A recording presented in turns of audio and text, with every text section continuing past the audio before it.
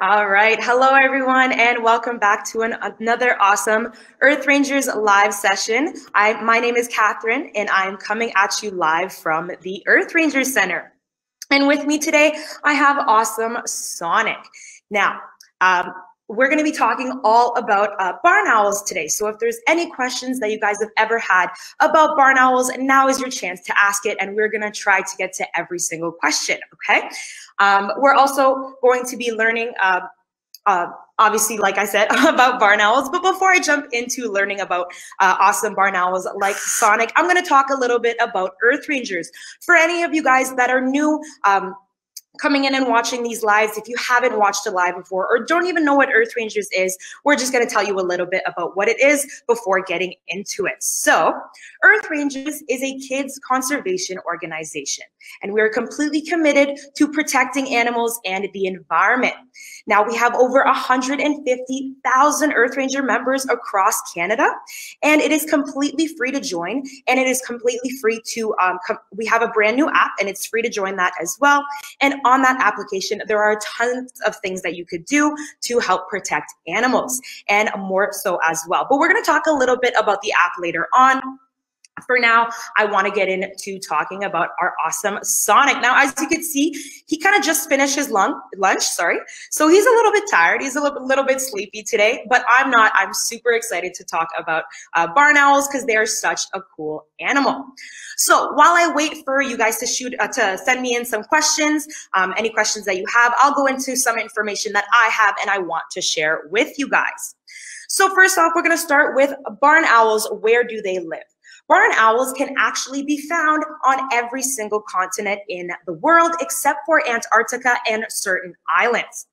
Now, Sonic here specifically, he is a European barn owl. So that is where you're going to find his species of barn owls in Europe.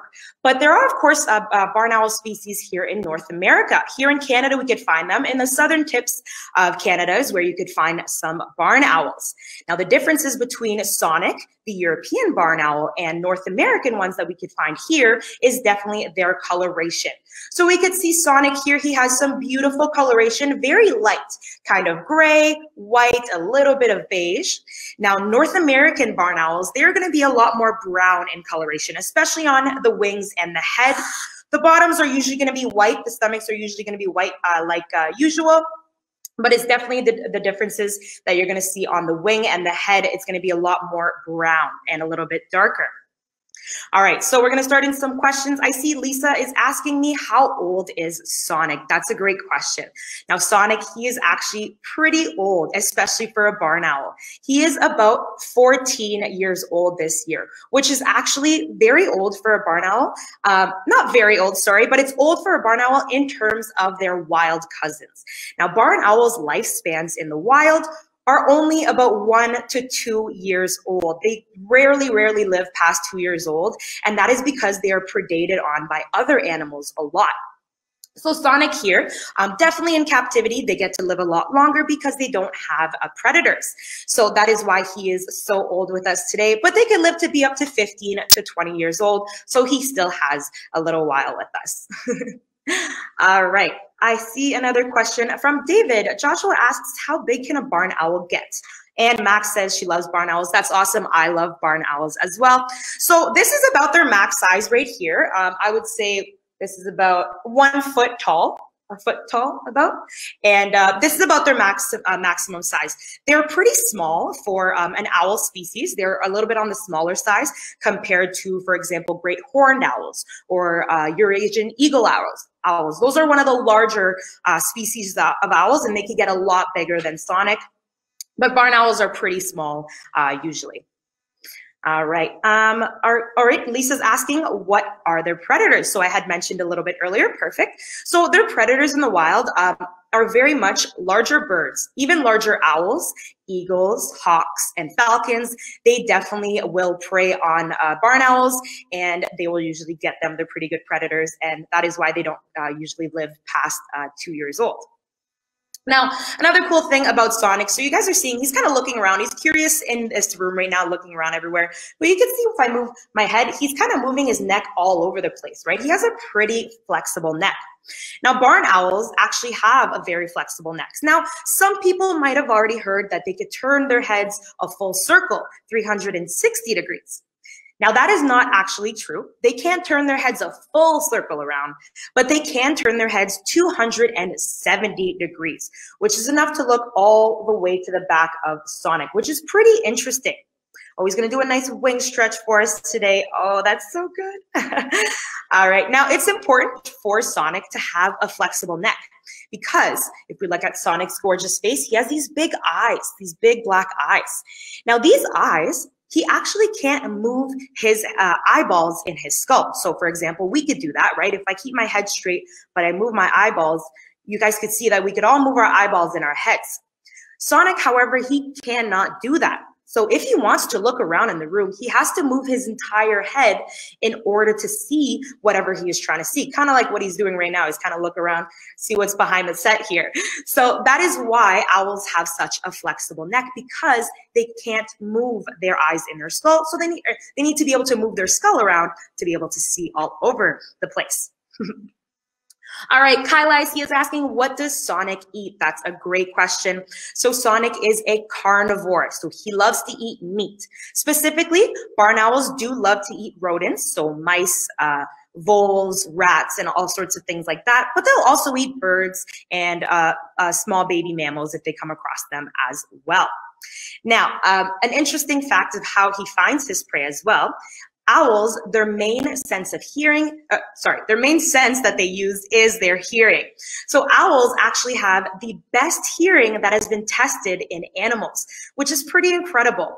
Now, the reason behind this is actually because Sonic has ears that are placed differently, like not on the same side of his head or length of his head, if I'm trying to say. So basically, one ear is going to be a little bit up here, and the other one is going to be a little bit lower than that other ear. Now that actually allows Sonic to hear in 3D almost. And what that means is that he is able to pinpoint exactly where a sound is coming from, how far away that sound is coming from, and if it's coming from the ground, up in the trees, or somewhere in between. So he knows exactly where a sound is coming from. And he can even hear little mice that are running underneath the soil or even underneath the snow. If it's wintertime, he could hear that and know exactly where he has to jump to be able to grab his food. All right. Bailey is asking, does he hoot like other owls? That is an excellent question, Bailey. So we usually always think that owls just automatically hoot. We always hear it in shows or things like that, that we'll always hear hoo. But actually, Sonic does not hoot. He screeches. So he is part of the owls that screech. So we have different types of owls, like a Western screech owl, for example, too. They will do a little screeching sound rather than a hoot sound. And that is how they communicate. So not all owls hoot, if you didn't already know that.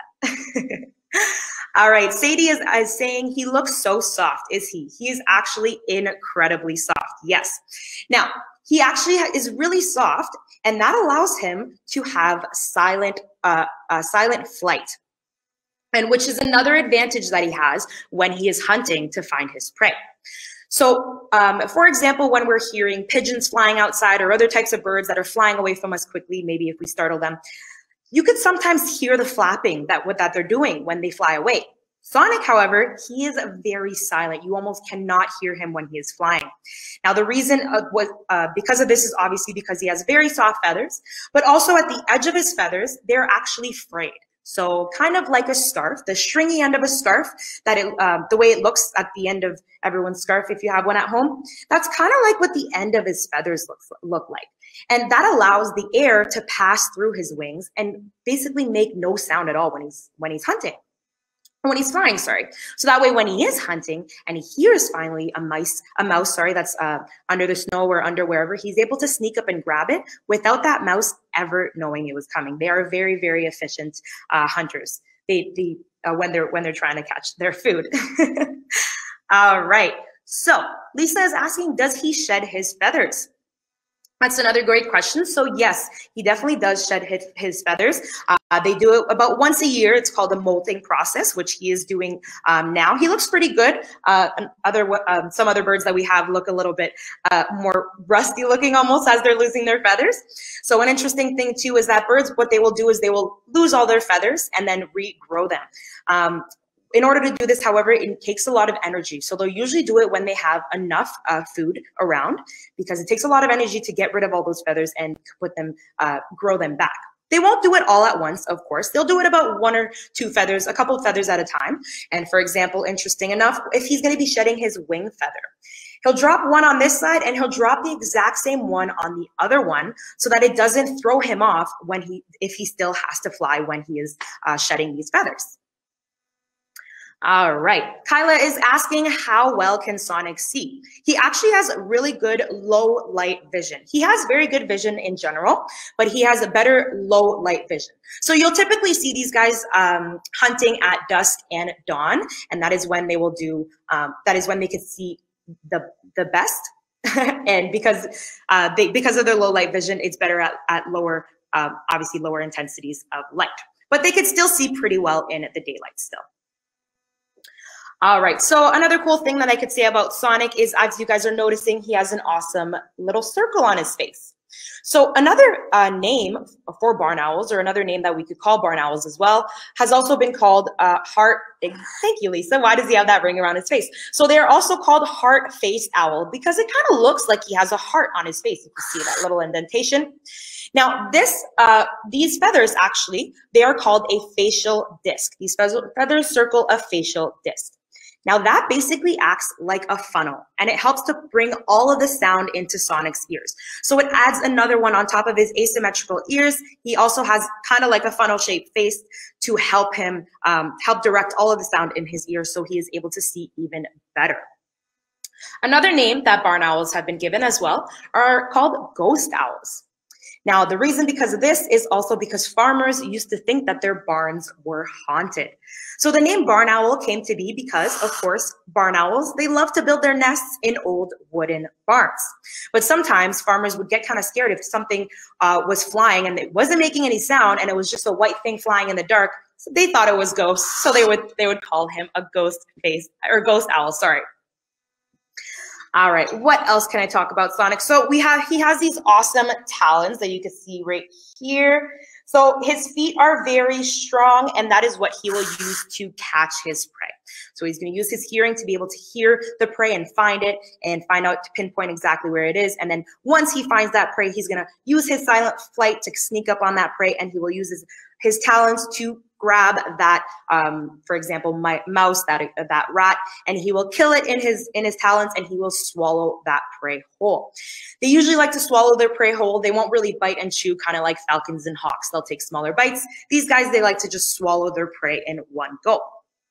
However, owls, they can't really digest skin, fur, and bones of the prey that they're eating. So what owls will do is they will regurgitate a pellet that basically has all of that skin, fur, and bones in that pellet, and they'll just regurgitate it out because they can't digest it. And interestingly enough, if you go into the forest and you do find an owl pellet, you could actually dissect that pellet, and you will have the entire mouse skeleton or rat skeleton, whatever that bird has eaten. And scientists have actually done this in order to better find out what owls eat in the wild. All right, so Lisa is asking, can he fly? Of course he can fly, and he is an excellent flyer. And he is a very silent flyer as well. All right, Kyla is asking, do Sonic's feet ever get cold? So their circulation is pretty good in their feet. If he does get cold, I'll put his feet here. If his feet do get cold, he could kind of bring them up into his chest where he has some nice thick feathers in here. And that's how he'll keep his one foot warm. He'll rotate from one foot to another to help keep his feet warm if he gets a little cold. All right, something else that I could add on barn owls is that, so talking about how they could be found almost on every continent, because of this, they don't really migrate. Depending on where they are, they might migrate in the country that they live in, but they won't really migrate from from one country to another like other birds do. So they don't have a migration season. Now, if we're going into the breeding season of barn owls, so breeding season will be between, well, it depends again, because different subspecies of barn owls, where they come from, will have different breeding seasons. For example, the barn owls that live in tropical regions, they won't really have a set breeding season because it is warm all year round. But for example, if we're going to use Sonic here as an example, the European barn owl, their breeding season is going to be between March to June. So, and it's gonna happen once it starts to get warmer from the winter time, and once food starts to be more abundant, because it takes a lot of energy to be able to breed and raise babies. So they need to make sure that there is enough food in the wild to be able to sustain these barn owls. Am I boring you, Sonic? Is it becoming a little boring? He's heard this talk maybe a lot of times before. Maybe he's a little bored of it. All right. So Lisa's asking, how are they doing in the wild? So because they have such a large geographic range, they are actually of least concern in the wild. So their population numbers are doing pretty well. However, of course, there are things that are bothering or affecting their population numbers. For example, of course, climate change has a big deal to do with that.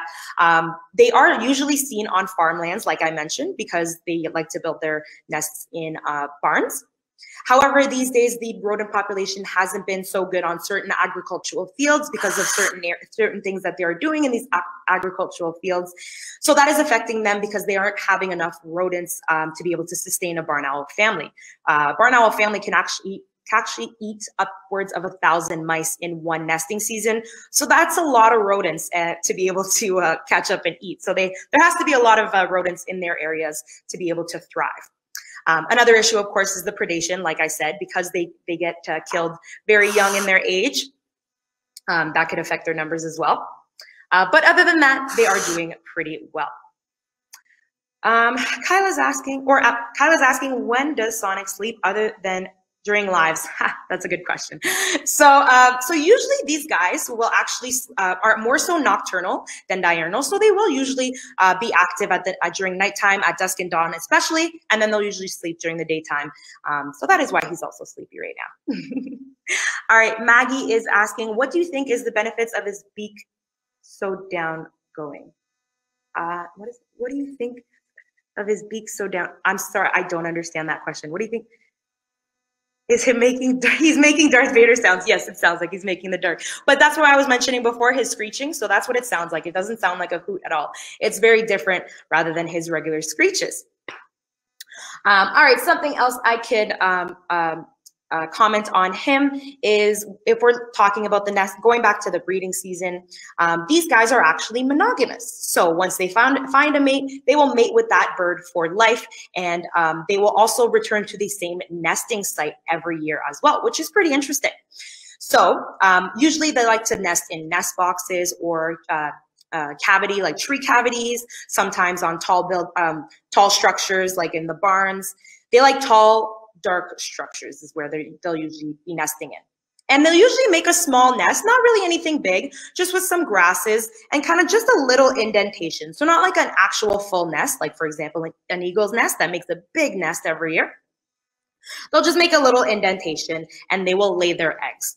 Now they will actually lay anywhere from 2 to 18 eggs. And for a bird of prey, that is a lot of eggs. Now, typically they will lay about 4 to 7 eggs, but they still can lay up to 18. Now, as I was mentioning, for birds of prey, it's pretty rare to have that many eggs. But the reasoning behind this has to do with the fact that they're predated on so much. So they are going to try and raise more babies so that there is more reproductive success instead of just having 2 babies. And because their chances of survival are very low, it's better to have a lot of them so that at least some of them could survive rather than none at all. All right. Charlotte is asking, does he like fruits and vegetables? So unfortunately, he does not like fruits and vegetables. I love them, but Sonic here, he does not like them. He is a carnivore, so he loves his meat. I don't think he would enjoy a vegetable or two. All right, let's see. Oh, does he have a tongue and can he stick it out? So he actually does, and he can. So that'll be his kind of warning posture, I guess you could say. He'll just stick his tongue out at you, and that just goes to show that he doesn't like something that you're doing and just to stop. So that is when he will stick out his tongue. But he's so sleepy. I know, Kyla, like we should tell him to wake up because he's very tired. Look at him. Honestly, I would love to be sleeping right now too, so I can't even blame him. All right, something else that we could talk about. Let's see, I talked about his eyes, talked about his ears, I talked about his facial disc. His sense of smell. Now, barn owls don't really have a sense of smell at all. They don't really use, they have 2 nostrils, but that's really only to breathe. They don't really use their sense of smell at all. I talked about his super soft feathers. Okay, so talking about his super soft feathers, they're very soft. So compared to other birds of prey, for example, like hawks, falcons, eagles, they have soft feathers, but not as soft. They do something called preening, which is basically they clean their feathers and it makes them waterproof to a certain extent, which helps them, for example, when it starts raining, so that their feathers don't become soaking wet. It kind of just rolls off their feathers. Sonic, however, in order to have silent flight, he kind of has to give up that waterproof aspect because that kind of makes their feathers more stiff. So he has very, very soft feathers. So he doesn't preen them as much or at all even, and that allows him to have the super soft feathers. However, because I said that they are not waterproof when this happens, if it rains or if they get wet, they can't really fly and they can't really hunt. So they're kind of giving something up pretty important in order to have silent flight. Sonic, I really think this is interesting what I'm talking about. I think, but it's okay. If he's gonna gonna sleep, that's fine. All right. So Lisa's asking, do they stay with the same mate? Yes, I had mentioned that earlier. They mate for life with the same mate. Unless that other mate passes away, they will stay with that same mate, which I think is very romantic. I love that. All right. Charlotte is asking, he is the opposite of me and my mom because we are vegan. That is awesome. Yeah. All right. Another thing I could talk about him. Let's see what else. I talked about the no migration, predators, right? Predators in the wild, how they are of least concern. Now we're talking about barn owl species. There actually exist about 23 different, or 36 different, 36 different subspecies of barn owls worldwide. And you could look them up. They're pretty cool looking and very interesting as well. They all pretty much look the same, have that same facial disc and same coloration, just different darkness and different. Do the girls look the same? They actually do. Yes, male and female do look the same. Males usually tend to have a darker coloration. So Sonic here is very light. Females, however, sorry, did I say males? I meant to say females. Females have a darker coloration than males. That is really the only way you could, the only difference that there is. However, it's also hard enough to tell if there is a male and a female in front of you, especially if we're talking about North American ones, because the coloration is already pretty dark. But that is the main difference between males and females, is that the coloration is a lot darker. All right, I think that about does it. I hope I answered everyone's questions about barn owls. I hope you guys fell in love with Sonic as much as I'm in love with him today. And now I'm gonna pass it off to Earth Ranger Judy, and she's gonna talk to you guys about our new Earth Rangers app. Thank you so much, Catherine. What an awesome animal. I've never seen anything like it. But anyways, I'm Earth Ranger Judy, and if you're watching this Facebook Live broadcast, odds are you like animals. And I don't know if you know, but here at Earth Rangers, it is our ultimate mission to protect the animals and the environment. Guess what? There are hundreds of thousands of kids who are protecting the environment just like you, and now it's your turn. So why not become an Earth Ranger and join our team of animal-saving heroes? And this is exactly how. Introducing the brand new Earth Rangers app. Yeah, the Earth Rangers app is where kids go to save animals. It's free to join, and you get access to real-world missions like building backyard habitats, making forest-friendly crafts, and saving marine animals from pollution. And with the new animal adoptions, you'll be supporting conservation projects for a ton of amazing species like the majestic polar bear and the adorable red fox. Now you can actually find a bunch of cool and fun animal stuff on our Wildfire blog, like top 10 lists, quizzes, and more. So create your own avatar, get points for every activity that you do, level up to unlock special rewards, earn badges, and journey through Canada's coolest habitat on your quest to becoming the ultimate Earth Ranger. And when you sign up, we'll actually send you a free membership card directly to you through the mail, absolutely free. All you gotta do, guys, is go to the Apple Store or Google Play and download Earth Rangers for free. When you become an Earth Ranger, you'll be a part of a growing movement of kids across Canada who are taking on a leadership role to protect the animals and the environment. Now, if you guys have been a little bit bored at home these days, I know I have, and you're looking for some super cool eco activities to do, don't worry, we have got you covered. We've actually been sending out daily eco activities the last couple of months. That means every weekday, you'll get access to new quizzes, puzzles, craft ideas, and eco challenges for you to complete. Now, you can actually find them on our Facebook, but if you maybe feel like having them sent them to your email inbox every morning, not a problem. We can also do that for you. We will leave a link in the comments section of this video for you to sign up. And we actually have a little bit of a contest going on. You could win a free mystery prize pack if you post a photo of you completing one of the eco activities. And just make sure you tag Earth Rangers and you tell us a little bit about what you did in this eco activity. But thank you guys so much for tuning in this Facebook Live. Make sure you put in the code FBJULY into the Earth Rangers app to get bonus 25 points, okay? Remember that, FBJULY. Thank you guys so much for having us, and tune in on Monday to see our next animal ambassador. Bye, guys.